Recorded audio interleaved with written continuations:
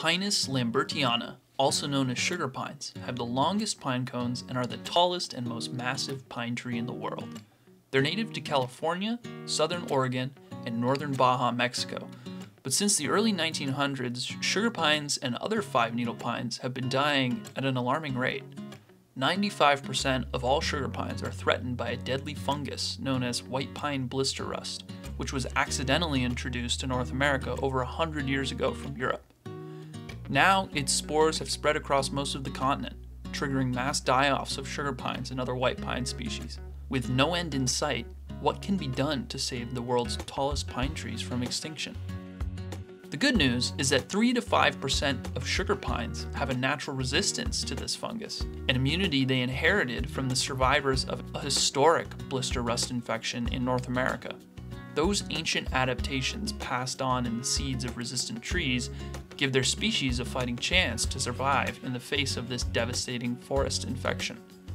But with increasing risk and frequency of fires, habitat loss, beetle infections, and other natural stresses on the remaining trees, the future of our sugar pines and other white pine forests will be quite challenging. Since 2004, the Sugar Pine Foundation has worked in partnership with the U.S. Forest Service and many local, state, and federal land managers to collect seeds, grow seedlings, and replant those resistant sugar pine seedlings around the Tahoe, Sierra, and foothills.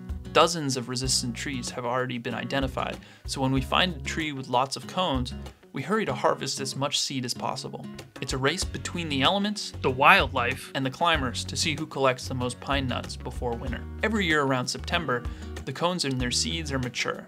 The seeds naturally disperse when the cones open up and the wind blows the seeds out. On average, each sugar pine cone contains about 150 seeds. Hopefully, those seeds land in the soil and sprout next year as a new seedling. But only a fraction of those seeds will live long enough to grow a generation. Left up to nature, there wouldn't be enough resistant seeds and seedlings to repopulate our forests, and the fungus would eventually kill what's left of our sugar pines and other related trees. This is why the Sugar Pine Foundation climbs resistant trees, harvests their seeds, and plants their seedlings. These trees are very tall and have no limbs near the ground. So how does the climber actually get to the top? They use a giant slingshot.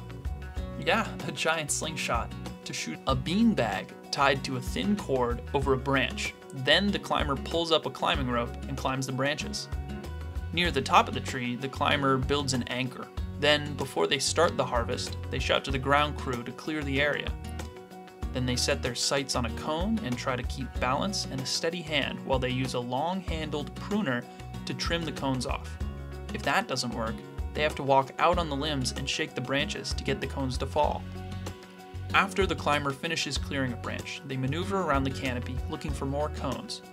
Meanwhile, the ground crew collects the fallen cones and places them in burlap sacks. This exhausting process continues until we get all or most of the cones. Once finished, the cones are sent to our nursery partners at Cal Forest and the U.S. Forest Service Nursery in Placerville. After a year at the nursery, we get thousands of seedlings to plant in our community restoration events. Every year during the spring and fall, we plant about 10,000 trees with volunteers, business partners, and supporting sponsors to ensure there are enough resistant trees in the forest for this species to survive.